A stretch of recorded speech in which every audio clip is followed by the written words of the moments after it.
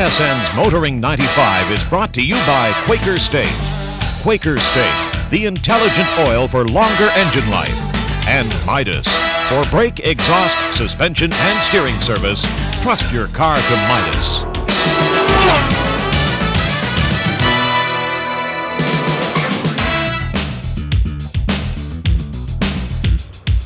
This week, motoring is in Montreal, one of North America's most beautiful cities. I'm down in the old port area on the St. Lawrence River, and I want to show you something. You might have heard that the winters get a tad on the cool side and they get plenty of snow here in Montreal. But hey, the temperature right now is about 20 degrees, and check this out. We're talking snow. This isn't fake. Now, I know they had a great summer here. Surely this couldn't be left over from last winter. Well, we'll investigate later on. Also, later on the program, we're going to introduce a new segment on motoring entitled Off-Road Corner. Auto journalist Cam McRae is going to give us the scoop on enjoying the off-road experience. But first, we're going to meet some people who have probably been driving off-road longer than anyone.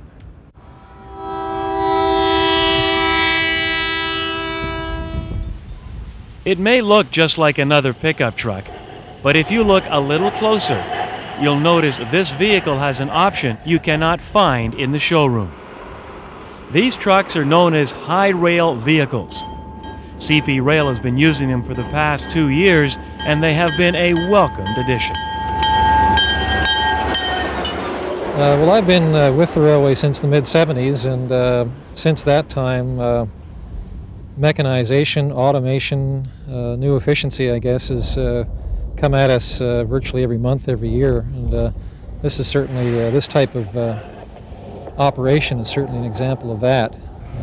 It speeds work on the railway. It certainly makes it more flexible, more adaptable, and I think safer as well, which is a bonus for not only the railway business, but for the people who have to sustain it. With the old motor car system, you're confined to a fairly limited stretch of track, and motor cars would have to be manually lifted out of a garage or storage point, placed upon the track, operated only in circumstances in which there was no other rail traffic about, and driven strictly on the track to the work site. So it was much more limited and much more confined. What you can do with a high rail vehicle is drive over the public road network to the crossing point that's nearest to the rail point that you need to get to, drive it onto the rails, drop the steel railway wheels, and continue your journey that way. Basically, the power that drives it along the roadway also drives it along the rails. It's set up so that the normal truck drive wheels are in contact with the rail tops, and that's what provides the traction and power. Most conventional vehicles are adaptable to high rail. You have to be careful about the width between the wheels, but basically, with some fairly minor modifications, you can adapt many vehicles to high rail use. Our newest vehicle, it's called the Basic Track Maintenance Force. We brung these vehicles on board to reduce injuries and stuff like that, because working on the railroad, there's no light things to lift, or even our tools are very heavy. Now with the BTMF vehicle, we have booms equipped on them to lift the rail, which reduces the number of men we need at a location to change a rail. Say 8 men now down to 4. We've got hydraulic tools for the men as well, which in essence is saving a lot of back injuries and any other further injuries. The productivity is a lot higher because now it's just a matter of minutes to change a rail and do other little things out there in the job. The trick of it is with the BTMF vehicle is to have a long enough crossing to maneuver that truck into place. We've got the steel wheels for the riding on the rail. It only takes a matter of seconds to set the truck up and you're on your way.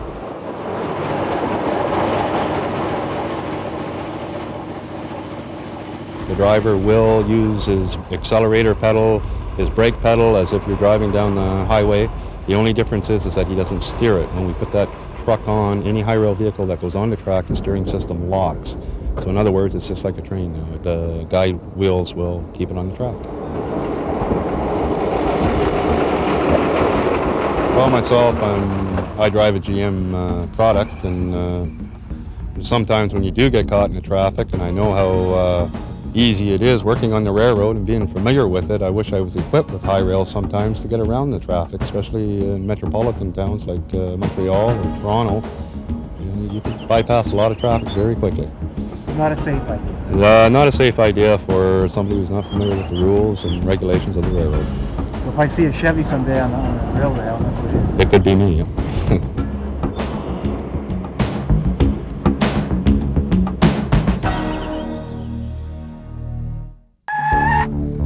We're back in the city port area of Old Montreal. As I mentioned earlier, the temperature's a nice 20-21 degrees Celsius. But look in front of me. They've got snow. I mean, what's going on? As we suspected, the snow cover was isolated and man-made. In fact, the Michelin Man was the star of the show. Michelin selected Montreal for the introduction of its new Alpine snow tire, as the province of Quebec is North America's biggest market for snow tires. Michelin is launching today the Michelin Alpin, the new winter tire, and we decided that we would have a real snowstorm or snowfall at the place where we decided to launch the tire. So we had 15 tons of ice spread on the grass and here on the site. Would it not have been easier to do this in the wintertime? Yes, maybe easier, but during the winter time, maybe we should have waited until mid-December or mid-January if we look back to last winter, and we wanted to let the consumers know before the first snowfall. What was your reaction when your marketing people said, we'll bring you snow to Montreal in 20 degrees? I lost some of my hair. No, but it was an idea that Dominique came up with, and she had to live with it, and she's a hero right now because the temperature went down this morning. We have a breeze from the water here, and the snow stayed, and everything went fine. We're introducing the Y concept of siping, which is a concept which is revolutionary. It's patented by Michelin. And the sipes are the cuts that are in the tread that enable you to kind of grasp the ice and the snow. And this concept enables the tire to, when it's about 40% worn, to double the sipes on the tire. So therefore, if you start out with a tread block that has 4 sipes, when it's 40% worn, you've got 8 sipes. That gives you more edge to bite into the snow and on the ice. I suppose most consumers still think a tire is a tire is a tire. Is that the big challenge, trying to tell them that that's not so? Exactly, and also we have to change the consumer's aspect and thinking in that, especially for winter tires, that big lug tires are a way to go. The way to go now is with small lug tires with a lot of sipes. So basically you want to stay on the snow and not dig yourself a hole into the snow. Well, we might as well stay in a winter mood. And standing by at the motoring garage right now is Bill Gardner. And Bill, when it comes to winter driving, should we be looking at getting a set of special tires, or is a fresh tread good enough?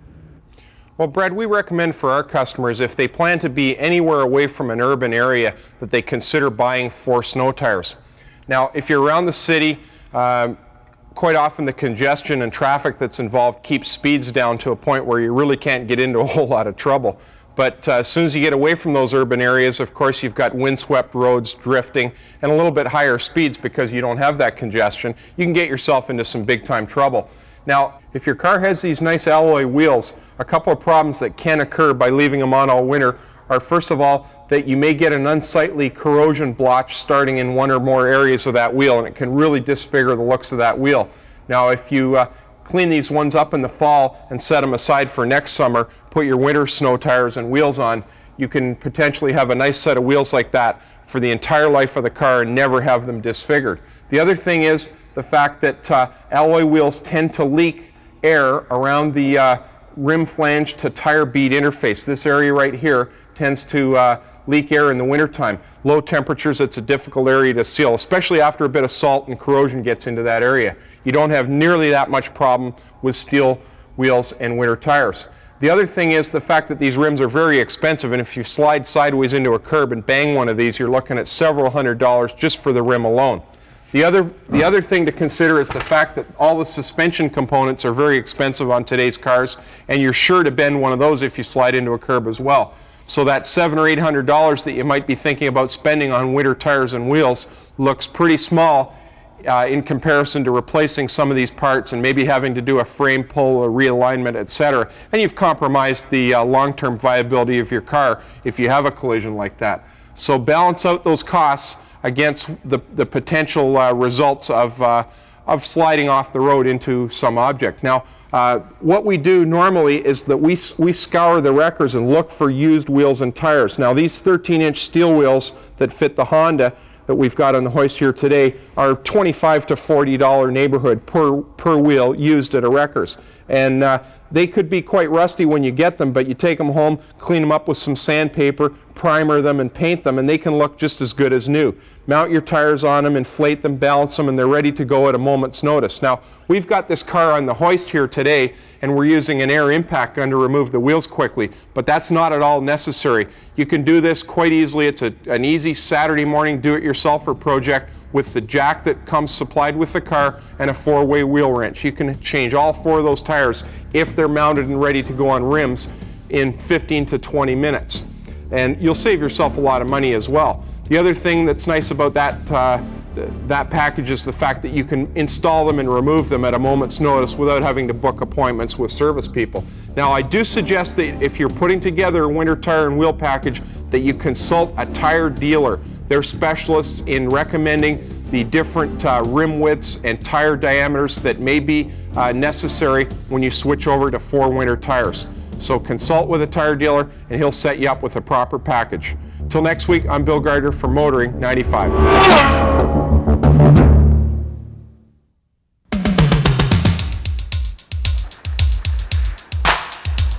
Test Drive with Graham Fletcher. This week on Test Drive, we look at the second generation of Subaru's very popular Legacy. Now, when this vehicle was released in Japan, it became the hottest selling car in Tokyo. Does this version have the potential to do the same in Canada? We'll have the answer for you at the end of this week's Test Drive. Subaru are one of the few car companies to offer all-wheel drive in all of their models. The wrinkle in this year's model lineup is the availability of traction control on the front-wheel drive model. This option allows Subaru to cover all the bases. Under the hood is a 2.2-litre 16-valve horizontally opposed flat-4 boxer engine. To compensate for the loss of the turbo model, this motor has been reworked to provide better performance in the normal operating range. Power is rated at 135 horsepower and 140 pounds-feet of torque. Compared to last year's model, everything is improved. You not only get more power in the usable range, you also get better fuel economy. The truly sad part in all of this is that we in North America will not see the turbocharged version of this engine. I say sad because the 250 horse twin-turbo version of this motor recently set the record as the fastest production station wagon in the world. As they say, pity. One of the aspects of Subaru design that I've always admired is the underhood layout. Because they've adopted the flat-4 boxer engine, it's allowed them to put all the service components right up front. Power steering pump, alternator, air conditioning, the starter motor's right there. These wires lead you straight down to the spark plugs, and even the belts at the front are easy to change. And when it's all that easy, it makes the mechanic's life very easy, which makes your labour bill that much smaller. Everybody benefits. Matched with this engine is a 5-speed manual gearbox. This unit features a very handy gadget called the hill holder. To engage, the driver depresses the brake pedal while simultaneously depressing the clutch. Once done, the brakes hold the car, preventing any rollback.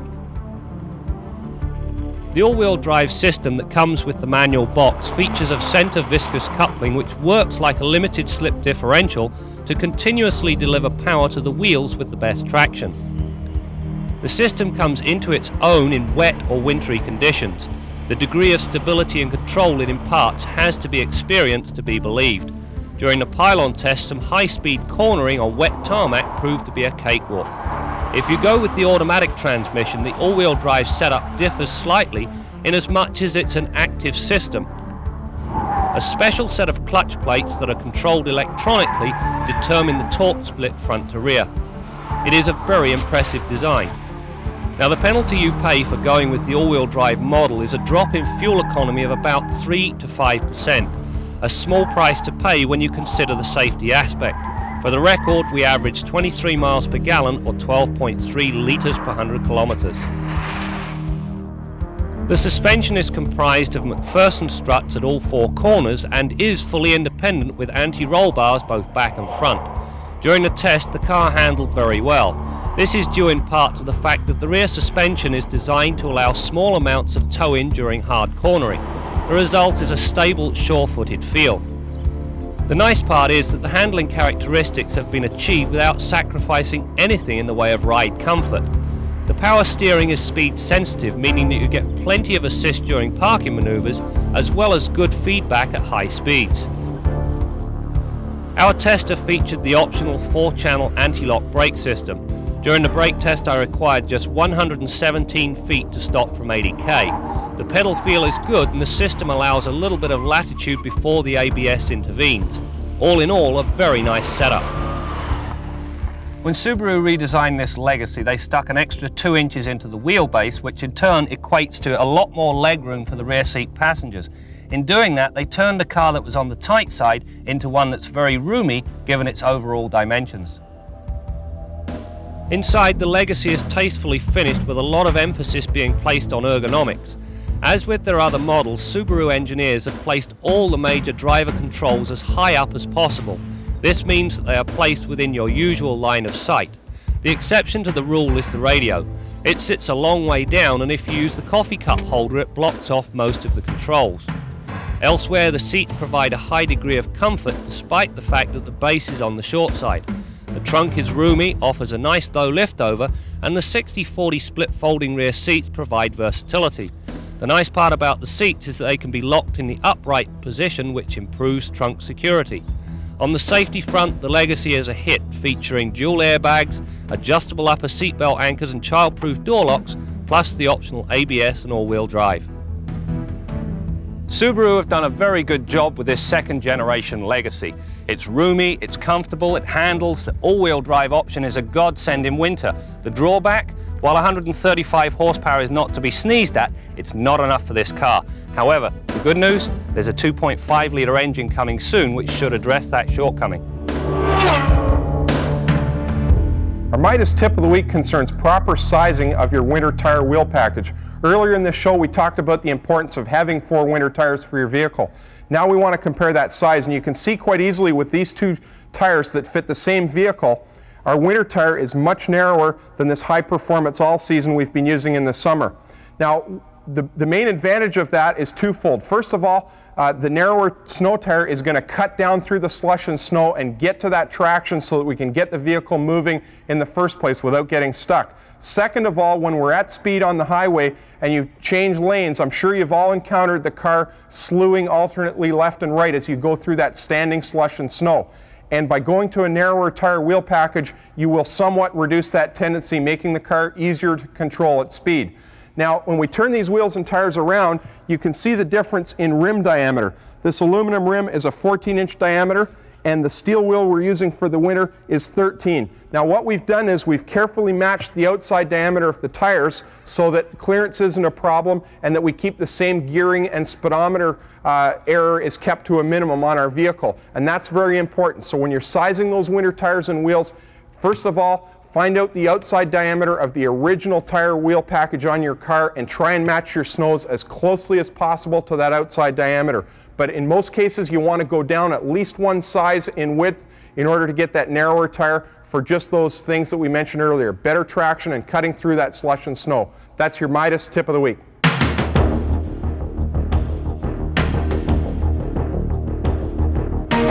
Off-Road Corner with Cam McRae. Brought to you by Land Rover, makers of Range Rover, Discovery, and Defender.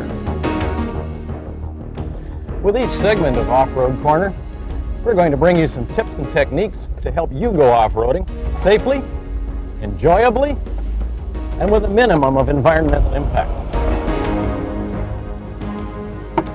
Before we ever go off-road, we have to get you properly situated behind the controls. Take the steering wheel, for example. Most folks I observe handle this thing very badly. They straight arm it. They limp wrist it. The proper way to handle it, put your hands at 9 o'clock, 3 o'clock, lots of motion, full range of motion. On the highway, a light grip, thumbs inside the wheel. Off the road, we grip it a little more firmly, and we make sure that those thumbs never go inside the spokes. If a front tire hit an obstacle, that shock can come right up through the steering column and give you a sharp jar. That can hurt. Okay, let's work on driver position. Use your seat slider to move the seat forward as far as it can go, and you still feel comfortable with the way your feet fit the pedals. Then use the seat back brake to bring you up so that you've got a nice, comfortable, bent arm driving position. Lots of leverage, lots of reaction time. Hands at 9 o'clock, 3 o'clock, thumbs outside of the steering wheel. Now you may find this a little cozy, but get used to it. Take a look at those NASCAR drivers. This is exactly the way that they do it. Now when you're driving down the trail, keep your eyes high. Look a long way down, sweeping from side to side, checking for obstacles. We call them challenges. There's an added benefit of sitting this close to the steering wheel. You're also sitting really close to the front of the hood. You have to meet one of those challenges. I've got a great sight line right down in front of the vehicle where I can see what I'm doing. Oh yeah, by the way, always wear the seatbelt. And finally, our Land Rover Tread Lightly tip of the week.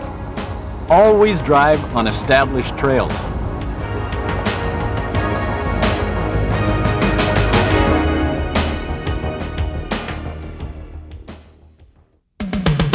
Kenzie's Corner with Jim Kenzie. Viewers in Southern Ontario will recognize this van. For those of you visiting Southern Ontario, a word of warning. This is the kind of van the Ontario Provincial Police are using for photo radar. Now, I don't want you to think I'm obsessed with photo radar, but it really bugs me that the government is using photo radar as a blatant tax grab while veiling it under the thin disguise of safety. Now, I pulled in behind a photo radar van the other day to have a chat with the officer on duty. I asked him how the photo hut business was doing. Maybe not the best opening line to a guy who's wearing a gun. Still, he said, "We're only here catching the idiots," pointing to the machine, which was set at 120 kilometers an hour. Oh, I see. At 119 kilometers an hour, you're not an idiot. At 121, you become an idiot. Meanwhile, he's parked about 5 feet away from 3 lanes of high-speed traffic, and we're the idiots? And I asked him if he was going to help out a disabled vehicle I'd spotted a few kilometers down the road. Hood was up, driver was peering into the engine compartment. "That's not my responsibility," he said. I thought that was a strange grasp of priorities, given that 5 people had been killed when their parked car had been slammed into by a drunk driver on a photo radar patrolled highway, I should add. Still, he said, "If you want to report it, why don't you phone the office?" I screamed at him, "Don't you have a radio on that truck?" But his window was already rolling up. Got to keep those cameras loaded and keep that cash rolling in. How do these people sleep at night? I'm Jim Kent. Well, we're about to wrap things up here on a beautiful afternoon in Old Montreal. Now, if you happen to be a driver who gets a little concerned when you see one of those big tractor trailers getting a touch close to you on the highway, tune in next week, because we may show you that you have good reason to be nervous. That and much more as we continue to bring you more stories about cars and the people who drive them. TSN's Motoring 95 has been brought to you by Quaker State. Quaker State, the intelligent oil for longer engine life. And Midas, for brake, exhaust, suspension, and steering service. Trust your car to Midas.